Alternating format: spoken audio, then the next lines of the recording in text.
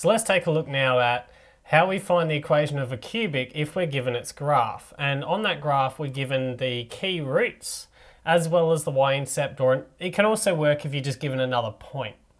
So in this one here, you can see that with our roots, it cuts through every single time. So when we're using these roots, what we want to do here is we know that we've got linear factors. So when we go to do this, we know that we can put our function into the notation of a and then the three linear factors that we've got here. So the first one is going to be the root of -1, so the linear factor will be x plus 1. The second linear factor, or the root, is +2, so the second linear factor is x take 2. And the third linear factor is going to be the root of 4, which is x take 4. Just keep in mind that when we're putting them back in here, we need to change the signs of them. But the thing is, we need to determine the value of this a here because we haven't defined this exact polynomial yet. What we've defined is just a cubic of some kind that has cuts through at these points. So to define this exact cubic, we need to substitute another point in. Another point other than the x-intercepts that we've used so far. Now, the point that we've been given is the y-intercept. So what that is saying here is when x is equal to 0, our y here is going to be equal to -8. So what we do essentially is we substitute these values in here and we solve for what this a value would actually be. So when y is equal to -8, our x is going to be equal to 0, so this will be 1 overall. 0 take 2 is -2. 0 take 4 is -4.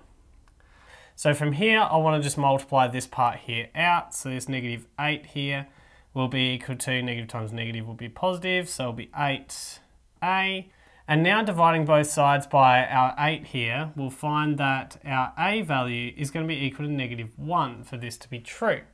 So what we do is we substitute this a value back into here and we've found the equation for the cubic polynomial that's graphed here. So therefore our y will equal -1, so which is just negative, our x plus 1, our x take 2, and our x take 4. So that there is the equation that represents this cubic polynomial that I've got here. So moving on to the next one that I've got here, what's different about this one that this one here didn't have is it's got a repeated root as well as a linear root that's where it's just cutting through.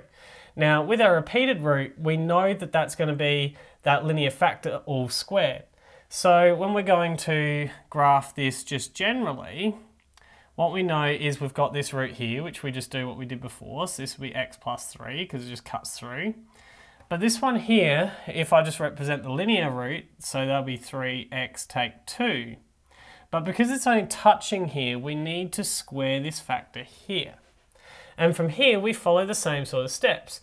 We've got the general graph for our cubic, but we've got to find the value of a. So we've got to substitute another point. I've got the y-intercept here. So that tells us that when x is equal to 0, our y is going to be equal to 6, so we substitute that back in. 0 plus 3 is 3. 3 times 0 is 0, so 0 take 2 is -2. That's going to be squared. So now we've got -2 squared is +4. 3 times 4 is 12. So our a here is going to be 6 over 12 or 1 over 2. Now, because we've got our a value, we substitute that back into here, and we've found the equation for our cubic polynomial.